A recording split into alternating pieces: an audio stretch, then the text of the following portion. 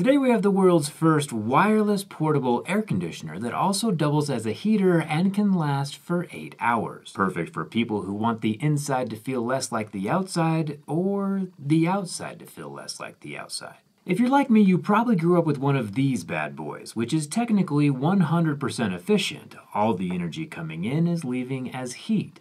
However, the technology inside of this new Ecoflow Wave 2 is 200% efficient, which is why it can be portable. The problem is though, no matter how much I crank up the airflow, there's no way that you can feel the 60 degrees worth of cold air or 86 degrees worth of hot air.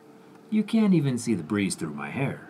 The only way to properly demonstrate the functionality here is with a teardown. Huge thanks to Ecoflow for sending this over. Let's get started.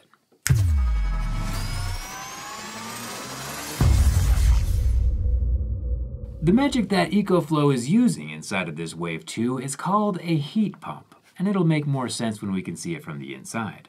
On the outside, however, we do have the display up top, which can cycle between hot, cold, and fan only, as well as we have the directional air vents.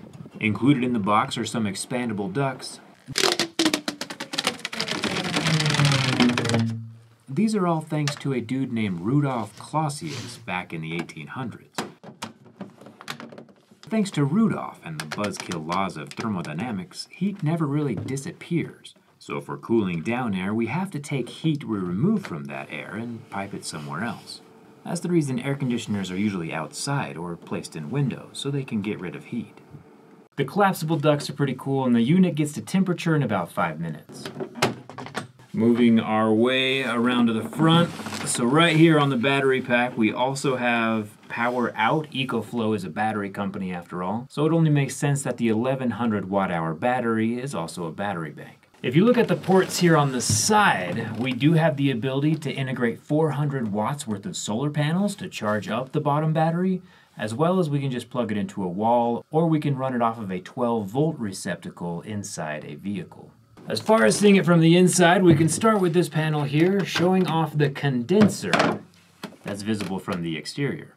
To get to the rest of it, we have to go a bit deeper. Obviously, the average person isn't going to take their Wave 2 apart, but this is my first time seeing a heat pump up close and personal, especially one this compact, so it's definitely worth our time. I like that this machine can be used indoors. Gas-burning heaters like butane or propane get kinda sketchy sometimes.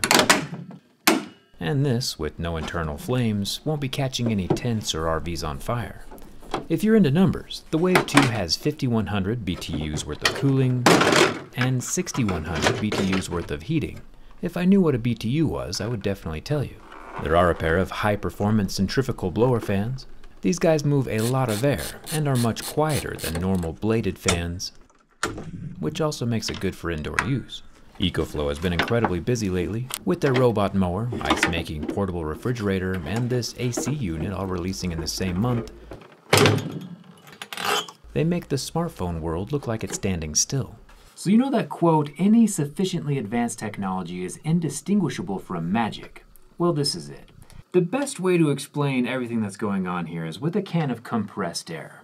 You know, when you press the trigger on a can of compressed air, air comes out and the can gets really cold really quickly. That same concept is happening right here. We have a Panasonic dual rotor compressor, as you can see on vibration isolators down there, that's taking a refrigerant called R290 and compressing it. That compression then goes through a release valve, which I think is right here, the black portion under there. And when it goes through that expansion valve, just like the can of compressed air, it gets really cold. That coldness is captured through these radiators, also called evaporators, and the 60-degree air is blown out into the room with the fans we took out earlier. But unlike the can of compressed air, this system is closed loop and it never runs out of refrigerant, so it can keep happening over and over and over again.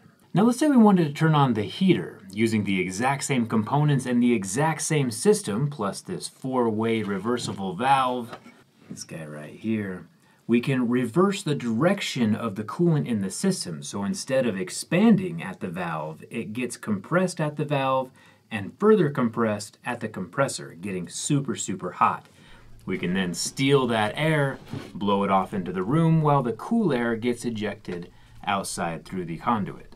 This four-way reversible valve right here is what makes all of the magic happen, reversing the coolant and allowing the 86-degree hot air to be ejected out into the room instead of cold air, taking advantage once again of the compressor.